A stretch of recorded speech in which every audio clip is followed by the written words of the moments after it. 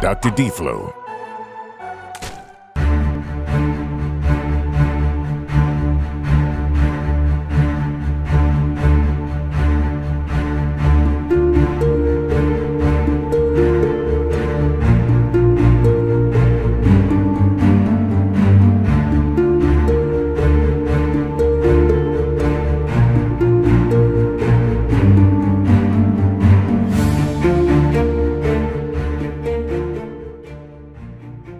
Hello, my name is Dr. D-Flo, and I want to welcome you to my Bluetooth black box tutorial. I could control my addressable LEDs from my computer, but when I was entertaining friends, turning my back to the room to type on my computer was not cool. I also wanted a simple and tactile way for my guests to play with the LEDs. Yes, I could have used a tablet, but that would be a boring video, and nothing is more satisfying than pressing a cold, glowing aluminum button and watching the entire room change colors. So let's get this tutorial started. First, you will need a box. I 3D printed my box, but any prefabricated box is fine as long as you can drill into it. The Autodesk Inventor and STL files for my box are available on my website, www.drdflo.com/theblackbox. You will also find all of my tools and supplies on my website with their prices and retailers. The brains of the box is an Arduino Mega. I needed more digital pins than the Arduino Uno could offer. Be careful of clones and imposters of the Arduino Mega. These are normally sold significantly below the usual $50 price of a Mega. I wanted to be able to upload code and charge the box without opening it, so I am installing a USB Type-B panel mount. This will just be press fitted in.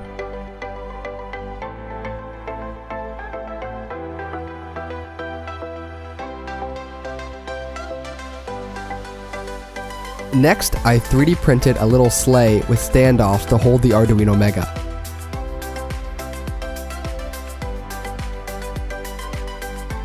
The sleigh slides into the box on the trapezoid rails. This allows me to easily pull the Arduino out of the box, but it will not be rattling around when in the box.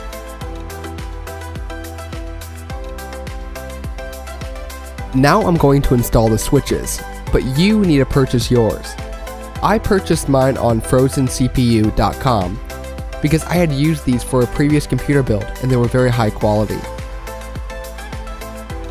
Momentary switches are push buttons that complete the circuit whenever the button is held down. Latching switches complete the circuit after the button is pressed down and then needs to be pressed again to end the connection. I purchased 4 momentary switches, 4 latching switches,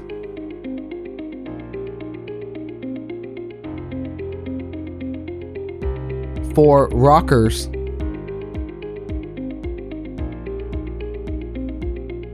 and 4 military switches.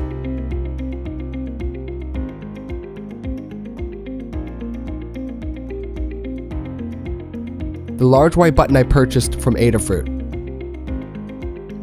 I had a small lapse of judgment when purchasing these switches. I had planned to power the box with a 5-volt rechargeable LiPo battery. 5 volts is perfect for powering the Arduino Mega. However, what I failed to realize was that these switches had 12-volt LEDs.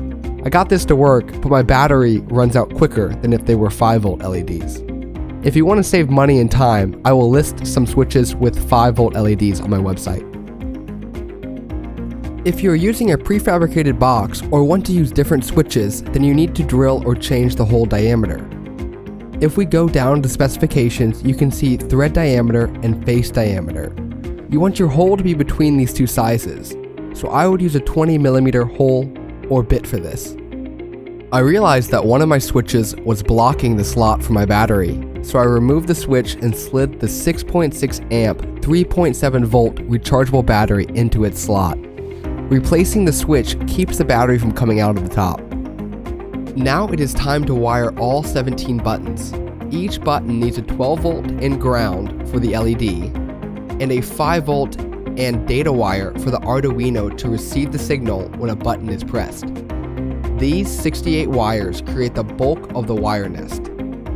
So how does a button work? When a button is pressed, it completes a circuit by connecting the ends of 2 wires. An Arduino can be programmed to react to 5 volts. So you press a button connecting an Arduino pin in 5 volts, the Arduino will sense the 5 volts and do some action.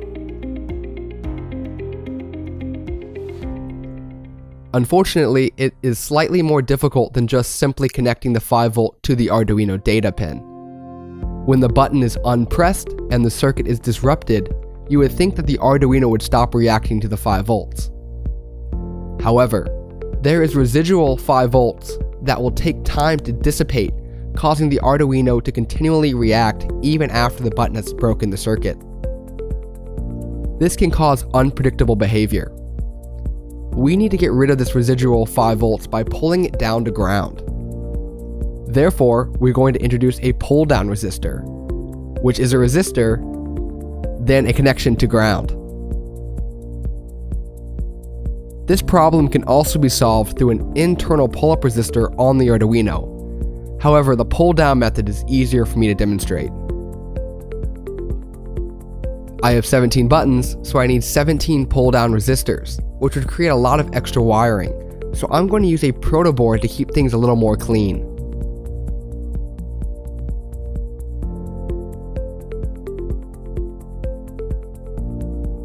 This first male pin on the proto board is the 5 volt supply.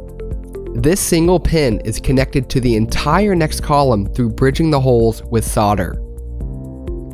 You can already see how this proto board is saving us a bunch of wiring because I would have to take one wire and splice it into 17 5 volt wires. This column that is now receiving 5 volts will supply the input 5 volts to each of the 17 buttons.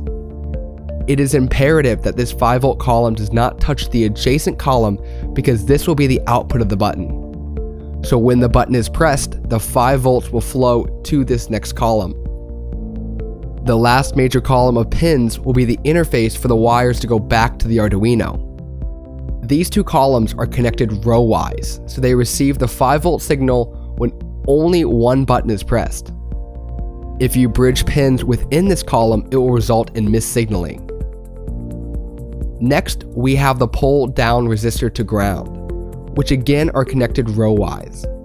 And these resistors are all connected to the same ground pin through again bridging the holes with solder. If confused, please rewatch the schematic on how a button works. This is really just upscaling that. Now we need to connect the pins on our proto board to the buttons. The military and rocker switches are simple on and off switches, so you just connect a pin from the first column to the terminal below the positive marking, and a pin from the second column to the terminal underneath the marking to the right. We will connect a ground from one of the far left columns to the top terminal. The momentary and latching switches are different. On the back of the buttons, you will see NC, NO, and C. There are 2 configurations for connecting the 5 volts and data to this button. The first configuration is normally open, so you would connect the data wire to the C or common and the 5 volts to the NO.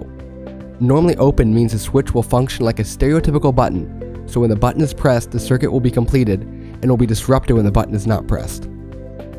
The second configuration is normally closed, so you would connect the data wire to C or common and the 5 volts to NC. Normally closed is the opposite. When the button is untouched, the circuit is completed, but when the button is pressed, the circuit is disrupted. I recommend using the normally open configuration so that the button functions as you would expect, but the code will allow for either configuration.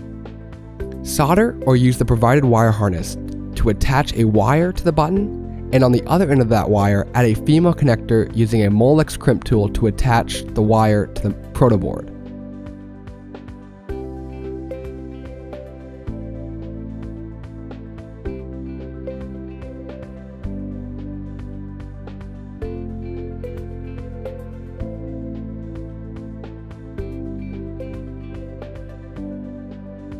I stuck the proto board next to the Arduino with Velcro tape.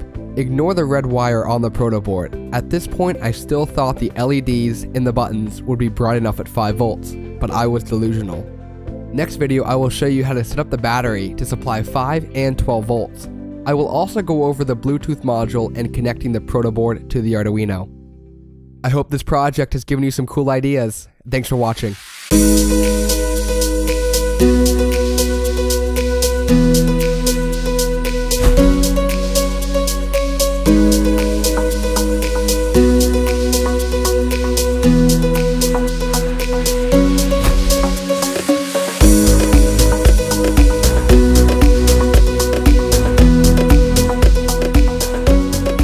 Subscribe for more Dr. D-Flo.